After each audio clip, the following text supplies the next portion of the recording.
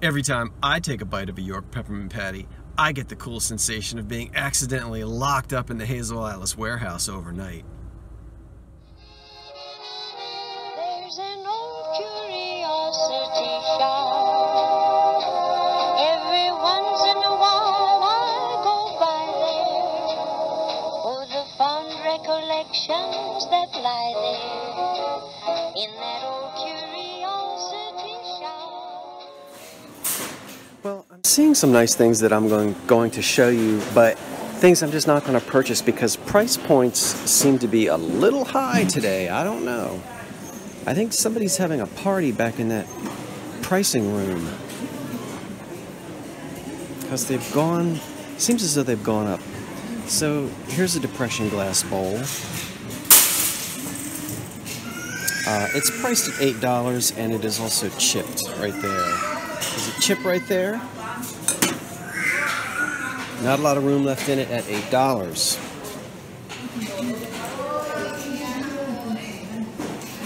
Okay, so I'm going to say no to that.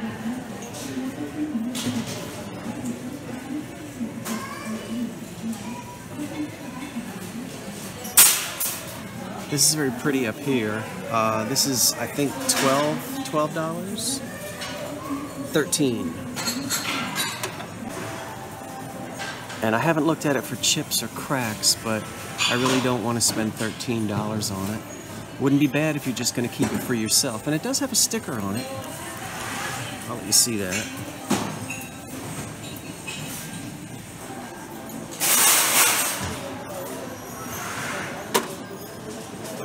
Okay. So I'm not going to buy that. Okay, why am I breaking in? Because I am certain that I'm going to get a lot of discussion about that Anahuta cut to clear lidded candy dish thing that I didn't buy. Now I have to admit, I've never heard of that company before, and I had a feeling it was a contemporary piece based on, excuse me, based on the sticker and just it looked new. I also assumed it was a German company because of the umlaut over the last name H-U-T-T-E, which I'm going to assume is pronounced Hütte. Let's all practice our umlauts together, shall we? You know, I was told the best way to pronounce the umlaut is trying to say the vowel E and the vowel O at the same time. Practice it with me.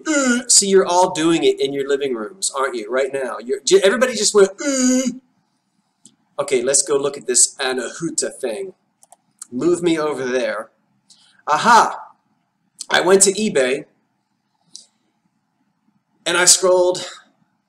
I looked for this in red, and there's 14 pieces of it that sold in the last 90 days. And I ranked them from highest price to, where am I? I ranked them from the highest price to the lowest. Lowest.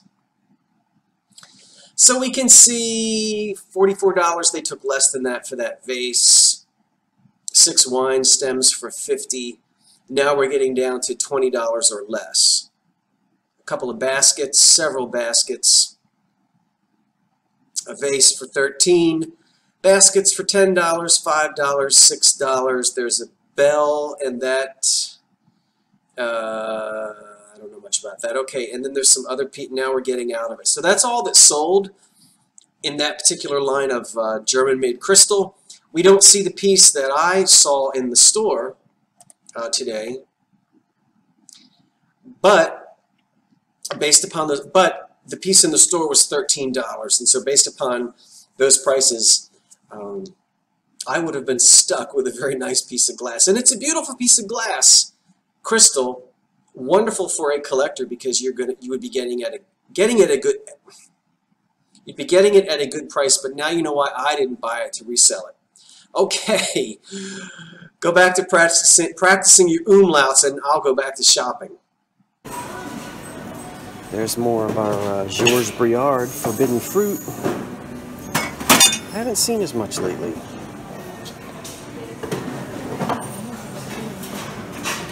Look at this. Oh, I love that.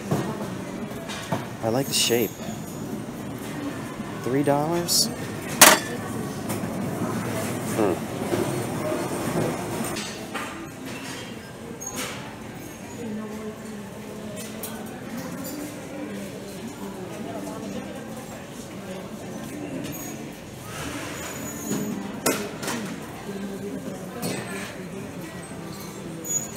Candlewick is such an easy pattern to spy.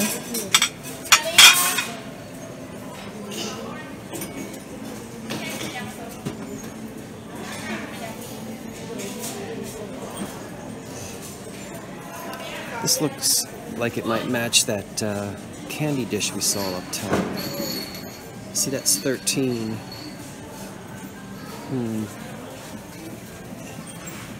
But no.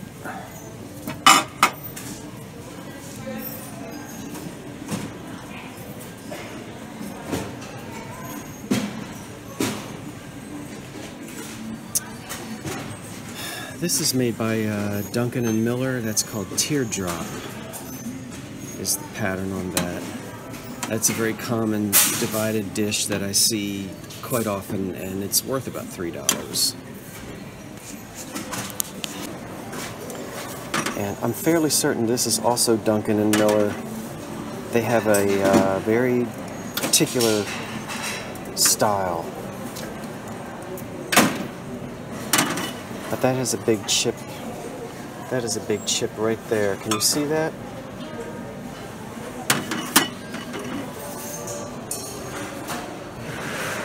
What is this thing?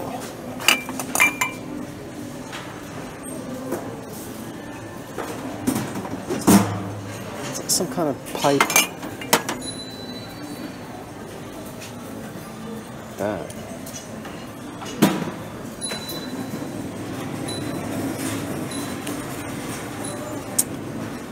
$5 for that little gravy boat. Nope. We're gonna sail away from that gravy boat.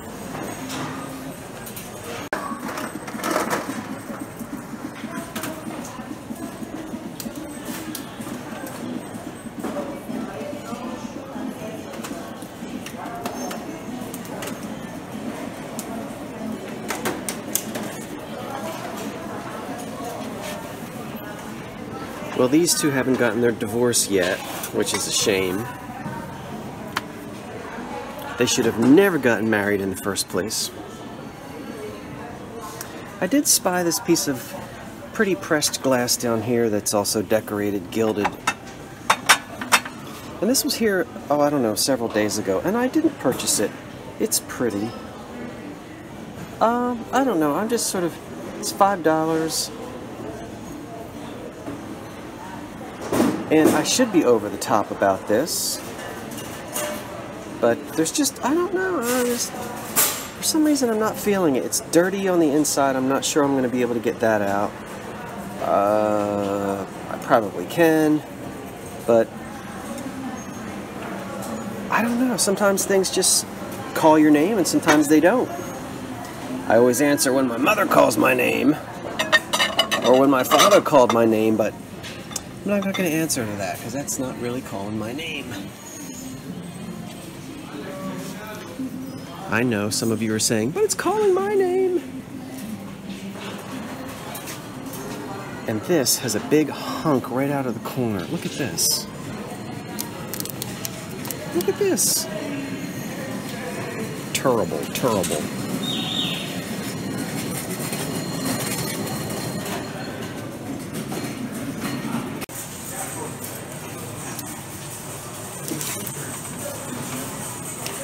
This is made by Homer Laughlin, and the pattern, or the blank rather, is called Nautilus. And it's because of the shells, the Nautilus shells, which you can clearly see the two handles and on the lid. I like the black and orange color decoration on this. And this is from the 1940s. That little sugar bowl. I have a set of Nautilus at home that is decorated in silver.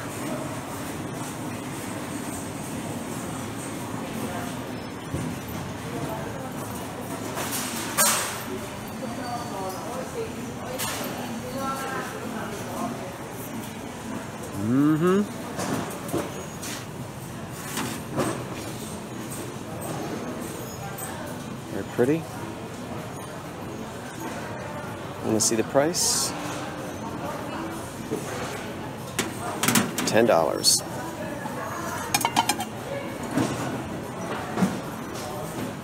Stoneware.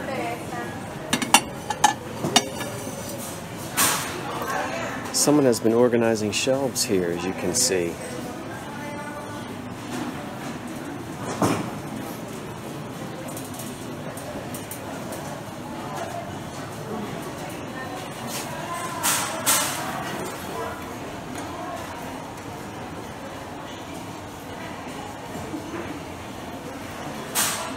Aha, look down there. You know, you have to get down on your knees sometimes to see what's on the shelves. I would have missed that piece of Pyrex down there. I'm not gonna buy it because it looks like it's in pretty bad condition, and I have blown out all my Pyrex. As you know, I did that, a couple weeks ago. Got rid of a bunch of Pyrex, but let's look at it. Okay. The condition isn't bad. It's $4. It's probably looking more limey green to you than it is to me here in the store. Here in the store, it's looking more on the avocado side.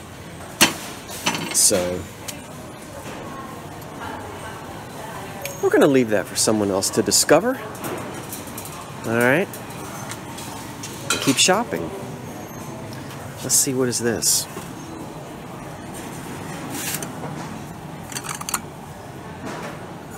It is Paden City.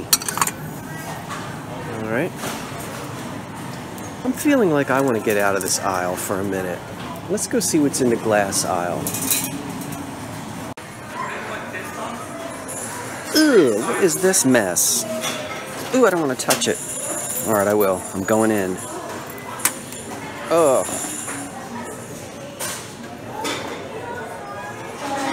Ugh.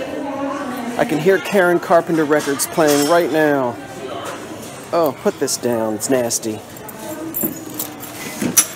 Ooh.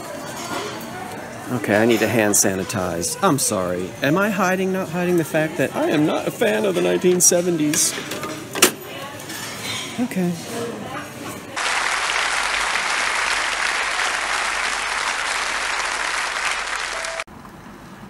Okay. I thought I was going to get a lot of heat from the shabby chic crowd a couple videos ago when I said, please stop chalk painting old furniture. Well, hey, I feel very bold this morning because I got a lot of support. So, right next to my thrift store, which is behind me, I'm in the parking lot, so don't get upset that I'm driving and holding my cell phone in one hand. Everybody who wants to chalk paint and shabby chic, that's where you get your next project. Can you read that? Let me zoom in. Ready to finish furniture. Real wood. Please leave the antiques alone. Thank you. Here's a little something that's unusual and I hadn't seen before. I thought I'd show you. Anytime I see divided plates, I always think of earlier times, and indeed this one is an old plate.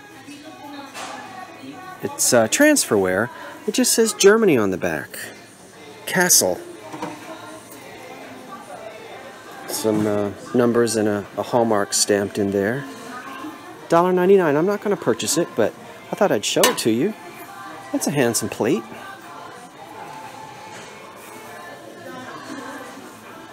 But I know nothing about that particular make or model, so to speak.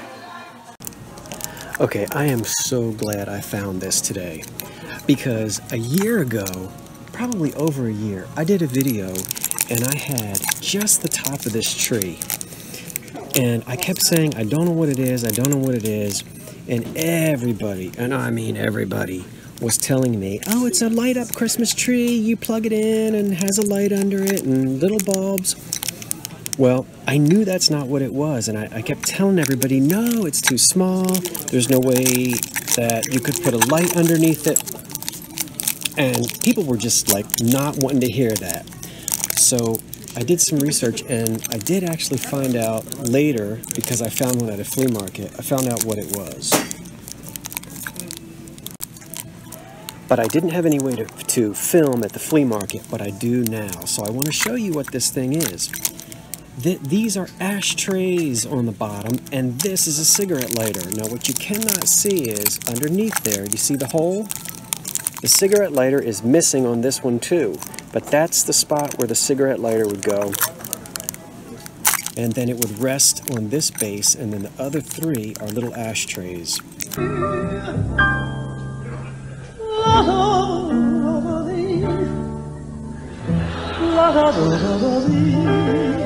Smoke gets in your eye.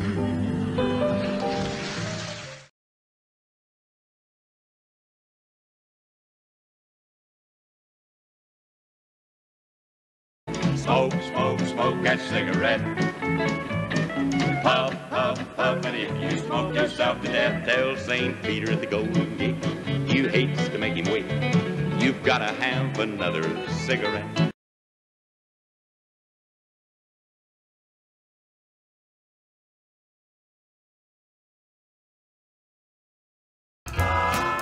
Smokey the bar, lights glowing dim. They hardly notice when someone walks in. And this obviously was a homemade piece. And it's funny, the one I had was missing its lighter as well, but it was only the top. So I just want to show you, mystery solved. That's what it is. It's not a light up Christmas tree. It is, believe it or not, a cigarette lighter with ashtrays. Yay! Now I'm putting this thing back because I don't want it.